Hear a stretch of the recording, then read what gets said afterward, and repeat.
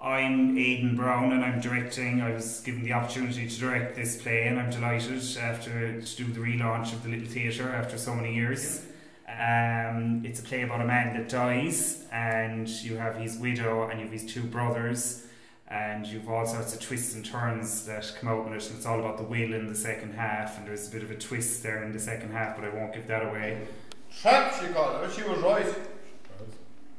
And that one would be the very same if she was given half a chance.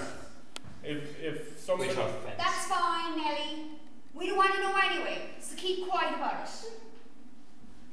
And it's on in Brunashee on the 19th, 20th, 21st and 23rd of May at 8:15.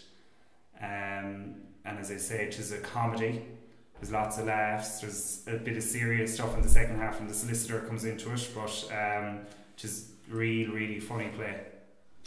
Mammy, poor Uncle Ned, he was sick for so long. Sure, it's an easy for him to be gone. No one wants to be alive and be sick for that long.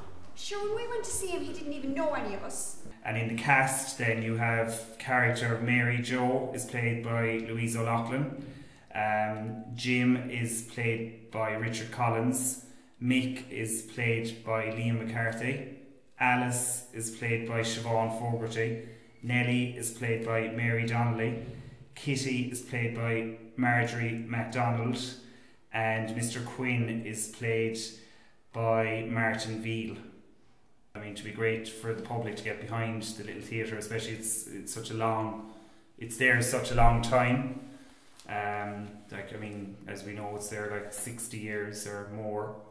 And I was delighted to come back and do this because, like, with the likes of Albert Cole was one person that pushed me into theatre, so it kind of means a lot to me to kind of, so hopefully people will get up here and come to it.